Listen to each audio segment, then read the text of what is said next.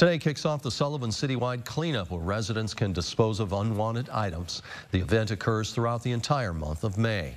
The dates and times are every Monday, Tuesday, Wednesday, and Friday from 8 a.m. until 3 p.m. Every Thursday from 8 a.m. to 7 p.m. Saturday, May 13th and Saturday, May 27th from 9 a.m. to 1 p.m. The drop-off location is 317 South Broad Street in Sullivan.